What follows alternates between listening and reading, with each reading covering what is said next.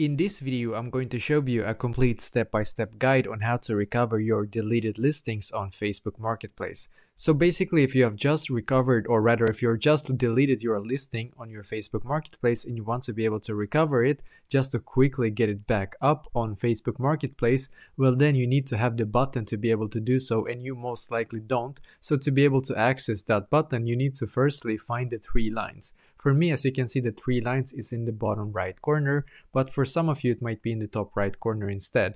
You're just going to click on the three lines and then you should be taken to this page right here, as you can see. Now on this page, then what you're going to do is to just scroll down in here until you can access where it says help and support. So click on help and support. Now click on report a problem.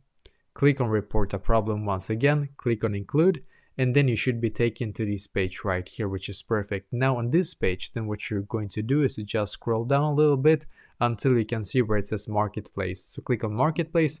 Now you should be taken here where you can actually contact the support for Facebook Marketplace. So you're going to write exactly like this now to them. I want to be able to recover my latest deleted Facebook Marketplace listing. So this is exactly what you actually need to write to them. I want to be able to recover my latest deleted Facebook Marketplace listing. Then click on send in the top right corner.